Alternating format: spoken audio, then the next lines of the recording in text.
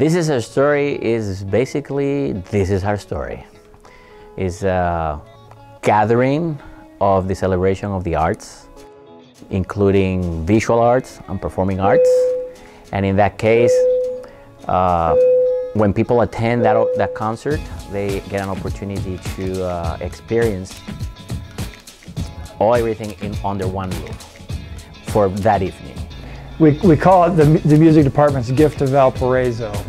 One, because it's every music student in Valparaiso over a period of 2 nights, and it really is a good time. A festival of the arts. It's a big group. They're very talented. They have worked hard. They've been very dedicated. They have to come before school. So I'm looking forward, even more so than usual, to performing Monday night with this group, because I think they're going to do a fabulous job. These students enjoy what they're doing, but they're also serious about it as well. They want to get better and work very hard.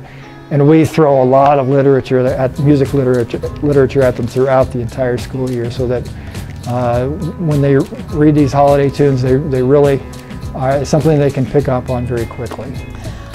I particularly love hearing all of the other music groups, because a lot of times throughout the year we don't get to hear each other's groups. So I love to hear what all the other orchestra, choir, band groups are doing. And I love it that our kids get to hear what other schools and other students in the district are doing. And this is their only opportunity to hear from all the other schools. It's cool because our kids get to see the high school where they're headed, and they get to see the elementary where they came from, and it sort of tells their whole life story. And so it's cool for their elementary teachers to see them as high school seniors and to see how far they've come and how much they've grown. And as a teacher, it's very fulfilling to sort of watch that growth and that progression in them. And so we're sort of the middle piece of that puzzle. Well, it actually is a little sample of what happens in our community. Gives them an opportunity to see a microcosm of what's wonderful about our community. And not only that, but it also, you can see all those things in about an hour and 5 or 10 minutes. You have to sit in an auditorium for a 2-hour show, and it's free. And get to see art, and get to see, hear music, and see student performs, and be surprised of everything that I think our community, Valparaiso, has to offer.